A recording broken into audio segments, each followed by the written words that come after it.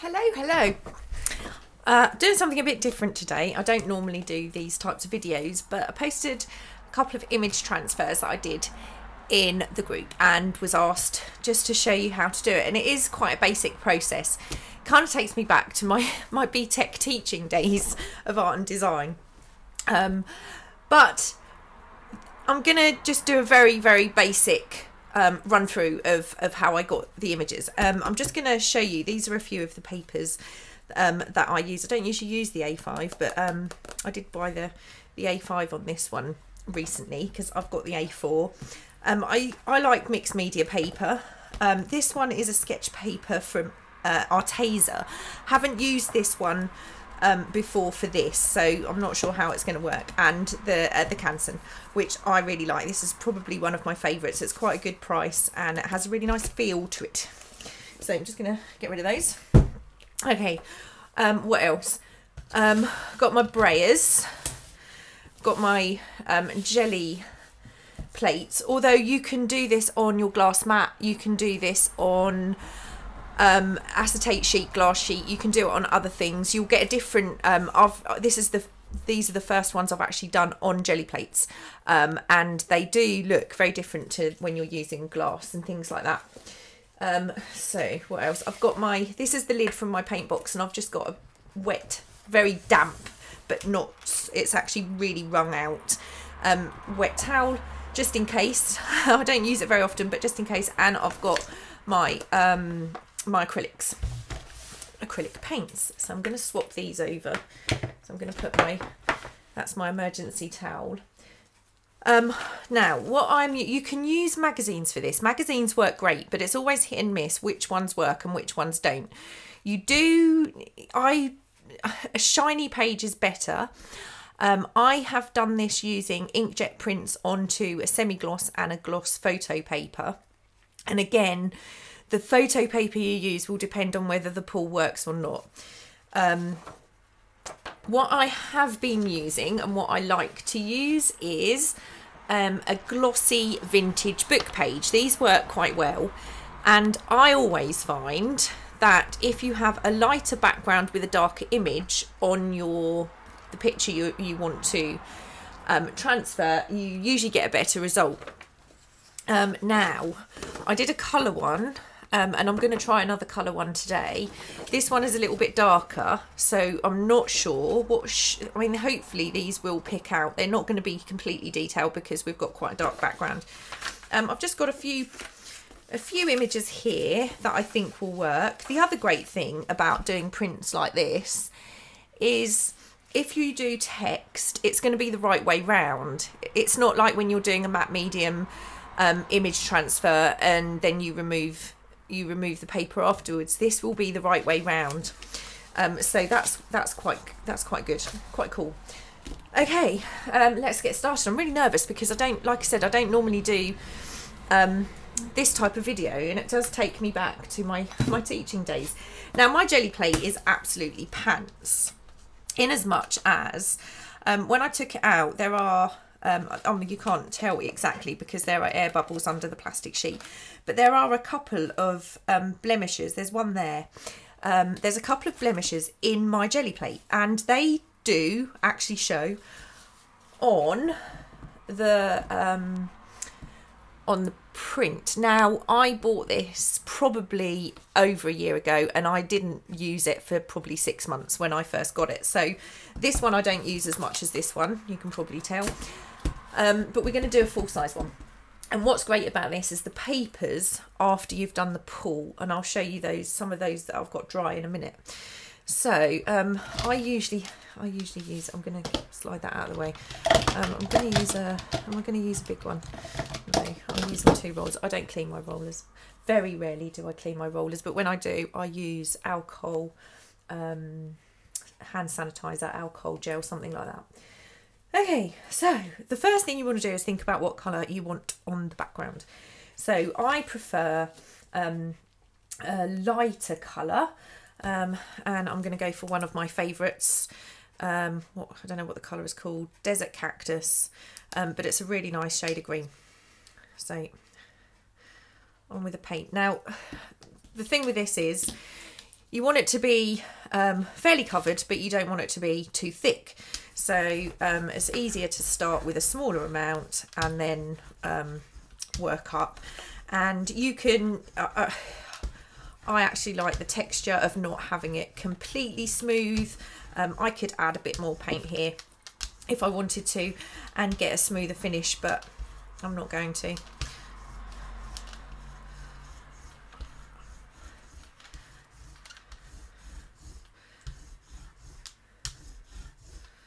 Okay, so I'm going to take my sheet, lay it down,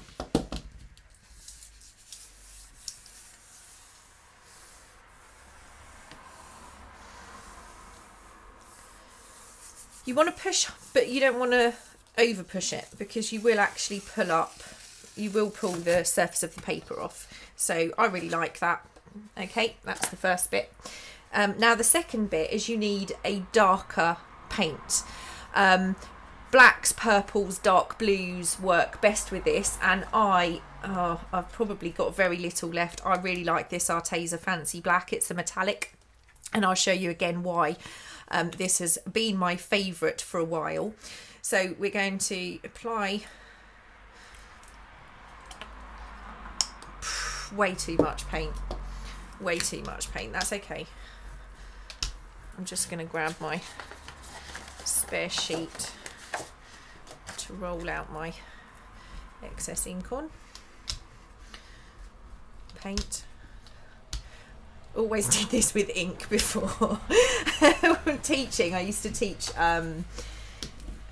several techniques, but one of them we used to use an ink and put it through the heat press, which was really cool. We always used to do a self-portrait for the level 2s. Good fun. I have put way too much. Let me just take a bit more off that. You want it fairly even, but you don't want it too thick.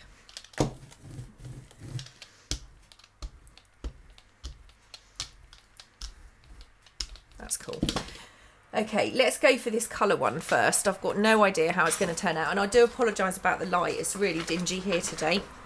So again, it's that shiny kind of book page, and I'm going to put this down. You want a reasonable covering. You want to push fairly well down, but like I said, it's just practice really to get it right. You kind of get to know how hard to push, and when you lift, you'll start to see whether this particular print works and this one does. So that's fabulous. Let me just pop that there. And now I'm going to go back to my original, and this is where you want to push a little bit harder just to lift that up. And I really like the black edge. You can cut them down obviously. Let's see. Yeah, that one's turned out beautifully. Okay, now I don't know if you can see this mark here. That's where my jelly plate has a bubble in it. I'm looking at the screen and it's not actually as clear on the screen as it is looking at it for real. But that's actually quite a nice transfer. So I'm happy with that one. Okay, let's do another one. I'm not going to do dozens and dozens of them. I'm just going to pick one. I literally just pulled out a few sheets. That one might work quite well. That one's a bit plain.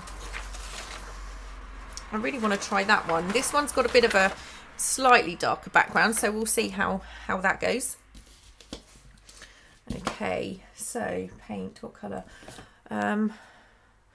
Morning Mist. Shall we use more? No, oh no, I like this one. Cobblestone.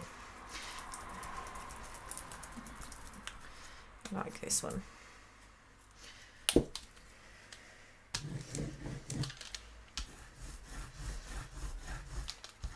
I mean, you can literally, you can do several of these in an hour, and you can get a bit more artistic with them. We used to cut out certain phrases and things from magazines and layer them.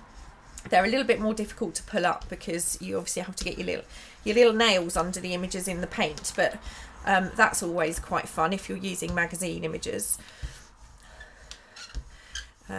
We used to do that when we used to do the study Salvador Dali, which was quite fun. Okay, right, so I'm going to try a piece of this Arteza. It's a lot thinner because it's sketch paper, but I'm quite interested to see what it will be like because I want the text this time as well. So, and the text is great to use in collages. Okay, like I said, I've not used this particular paper for this process before. We're still actually pulling up some of the previous image, which is quite nice, and some text along there. Okay, so now we go in with our darker colour, and I'm using this Arteza black again. I'm going to have to buy more of this stuff because it is lovely. I do love it. More because of what you get on the images that you're pulling rather than the paint itself, but I'll show you. They look like daguerreotypes once you've done, which I absolutely love. And again, the papers are fabulous to use in collages and things like that. You might, I'm not sure how, I don't tend to use magazines. They're just not my thing really. I always prefer to use book pages. Okay, so I'm going to try this one. And we're going to get text on here too, which is going to be quite nice. So the Trees and Flowers of the Countryside is the book I'm using. You can see by the title. So you can have a little lift and see.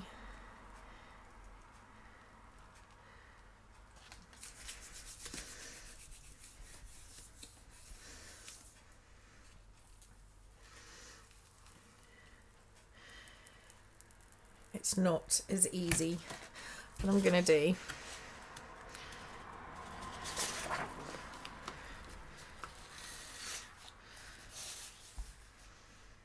there is a very, very faint image on here. Just bear with me 1 second.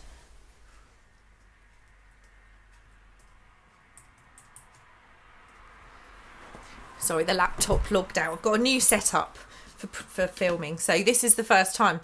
And let's hope let's hope it's going to work. I'm using my laptop instead of my screen because my computer is now over that way. It's not in front of me anymore. I'm now using a free mirroring software. I'm still having that problem of doing something and talking at the same time. I'm using a different mirroring software. This is a free one called Let's View, and it so far is working a lot better than the paid air server. No, and there you go. See, that one hasn't worked, but what I'm going to do is I'm going to do another lift on that page, so that's fine, nothing wasted. Let's try, we'll try this one. Okay, so back in with the black. I'm not going to wipe this, I'm not going to clean that off, I'm going to leave that there.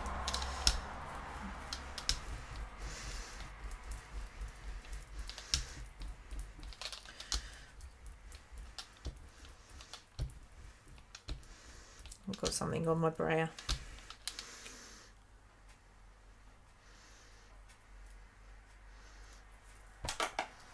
There you go, that's when your wet towel comes in handy. Okay.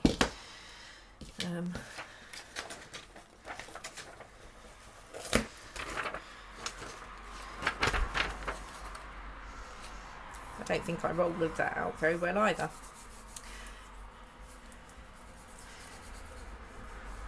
I mean, this is the kind of thing that I do and just have a bit of fun with. Not normally the kind of thing I'd film.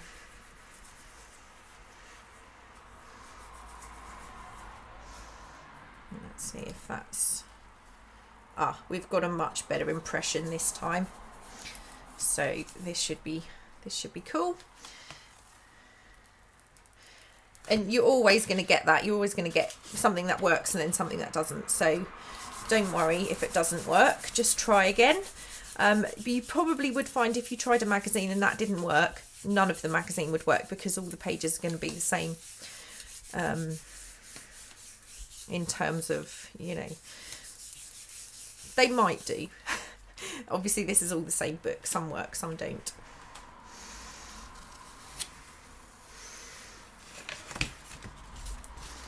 Ooh, that's lovely. And this is why I love this Arteza Fancy Black, because it's very, you've got the gold shimmer in it as well as the black, which I love. I just love it. I'm going to show you what I mean by these dry prints. These are some that I did before. I'm hoping you're going to be able to see. Try and get the light right. They do look like daguerreotypes. They're so beautiful, and these papers are just going to be amazing for working on to make some tags and things like that. I just think it's beautiful. Okay, should we do another one? How many have I got left? I want to do the pants. Right, I'm just going to move this one out of the way and grab my little one. Okay. I don't know, you can probably see the print on there. I used some, it was really expensive and I probably won't do it very often, but I used this amazing watercolour texture paper. Oh, it's just lush. Just lush. Right, let's go. Because we've got the blue on here, let's go for blue. And this one is Salem Blue, and it's again Deco Art.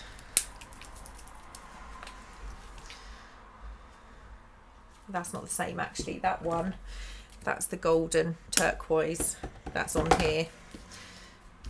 Ooh.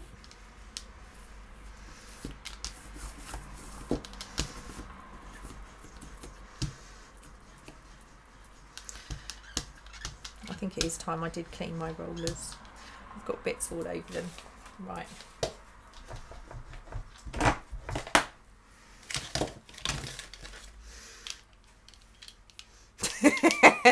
I have fluffy rollers. Never mind.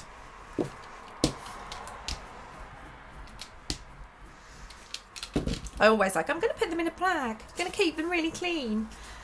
Every time I clean them, I say that. And then, who does? Most proper artists do, not me. Okay, I'm going to use this smaller sheet this time.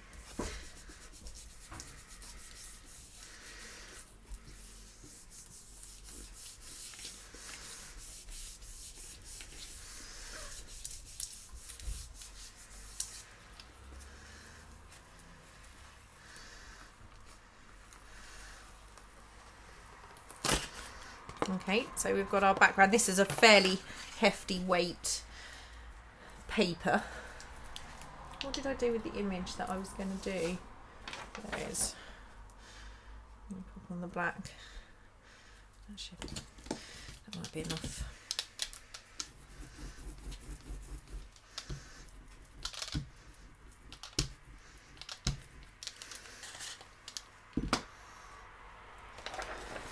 Okay. So I want to make sure I get that image with the leaf.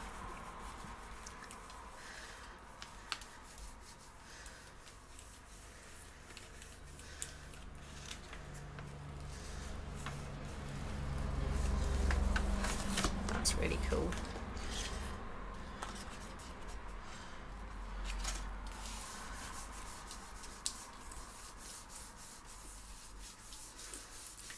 The biggest issue with this is just finding images that are going to work. Oh, I love this because it's got some of the lettering from the previous one. You see, I've got the text up there and down there. And again, you've got that lovely gold shimmer. Love it. Right. Okay. This is all, this is just all going to dry. And then what I'll do when it's completely dry is I'll put a coat over that and try and lift the whole lot at once. Okay. What else could we do? What else could we do? Well, I think that's it really. I've shown you, I mean, look at that. Once that's cut out, that's going to make an absolutely amazing background for something, who knows what, but it is. I don't know if this one is, that's the leaves. I just absolutely love the effect of this paint on this shiny paper. It's awesome. Let's go back to the big one. I've got this one more. Let's try this. Let's try this one. Let's see how that works. Okay, just grab my, make sure there's nothing going to come off that. Let's go for something.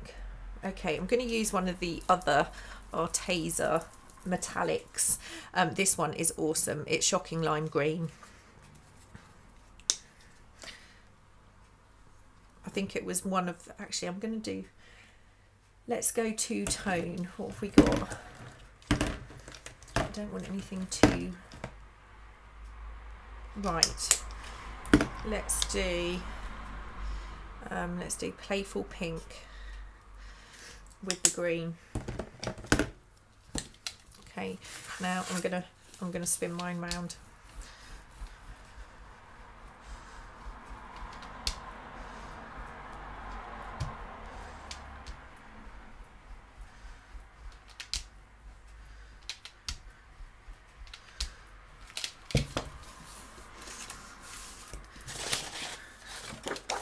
Don't want to waste that.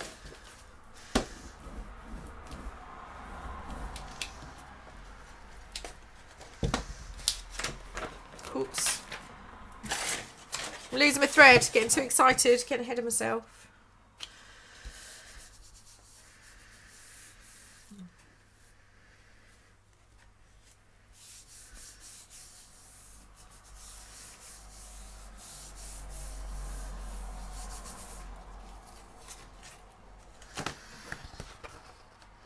That looks amazing, but that bubble really does annoy me. It really does. And I know it shouldn't, but it does. I might have to get myself a nice new piece of Perspex. Go to the old-fashioned way of doing things. It is very different though. You get a very different effect than you do with these jelly plates. I held off buying one of these for so long because I was like, meh, I don't know. I'm not sure. I'm not sure about this jelly plate thing. It's very difficult when you're filming. I don't tend to work in this way when I haven't got to be in this little space.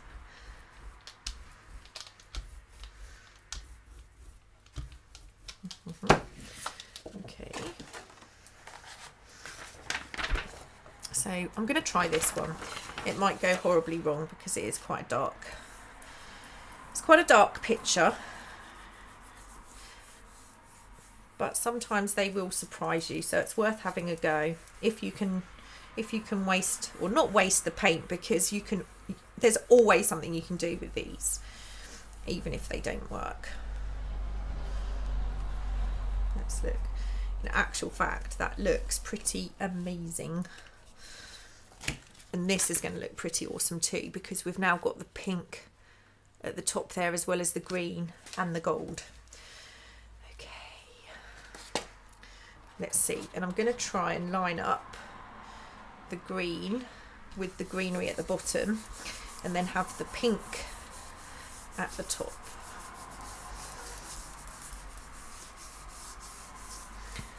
Okay.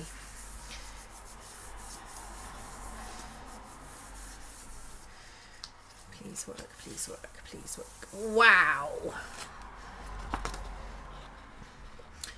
There you go. So it just goes to show, even if you don't think the image is going to work, it's worth having a go. And look at that pink gleam at the top there. Love it. And I really love these. these black backgrounds. And I could do several things with these. I would stick them into my art journal and add words. I could do stamping over the top, all sorts of things. You know, the possibilities are endless. You can add more collage on top of them, but a phrase or something at the top here would just be perfect. I think that's done. Lovely. So we have this blue one, which I really love the way that writing has turned out, and this one, which actually turned out really quite cool. And then the first one we did with the flowers, and there's that bubble. Yeah, I think I'm going to have to purchase a new one. That's why I usually, as you can tell, that's why I tend to use this one rather than this one. Okay, but there you go. So that's how I did my image transfers. I hope that was helpful, and I hope that you don't get rid of these. Keep them because they are amazing. Right, I'm probably going to run out of battery very soon because I only charged it a little bit just to make sure I could film a bit today. Take care, please stay safe. I will see you all soon. Bye.